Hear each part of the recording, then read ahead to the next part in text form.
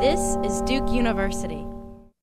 No two people will ever need quite the same thing from you, and it's my job to figure out if someone's learning style, is one that requires, that needs more hands-on attention.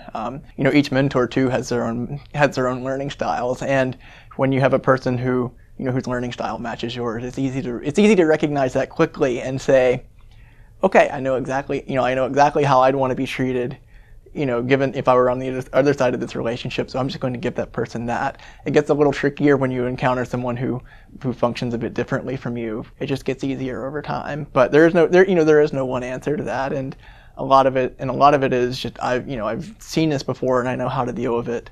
Then you can get to the best mentoring solution more quickly than if it's something you haven't seen before.